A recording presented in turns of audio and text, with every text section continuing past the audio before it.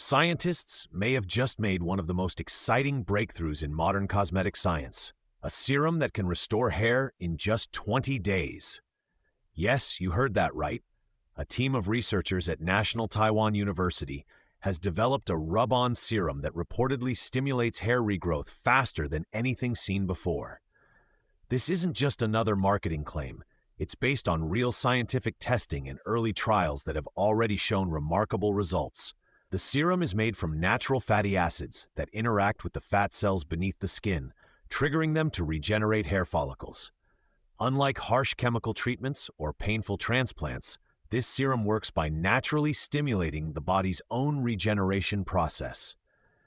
In early lab tests on mice, researchers observed visible hair growth within weeks.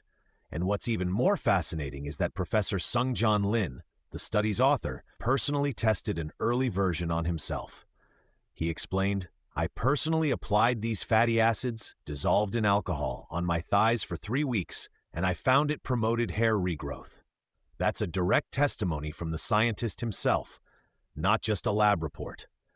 Experts suggest that because the formula is naturally derived, it is non-irritating and could soon be available over the counter, making it accessible to the public without a prescription. This could be revolutionary for those struggling with baldness, receding hairlines, or thinning hair, offering hope where previous treatments have failed.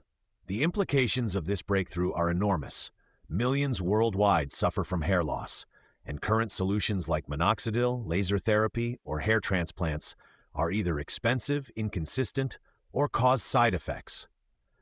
But if this serum proves effective in large-scale human trials, it could completely redefine how the world views hair restoration.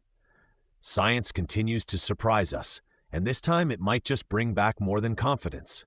It could bring back your hair. Would you try this 20-day miracle serum if it became available?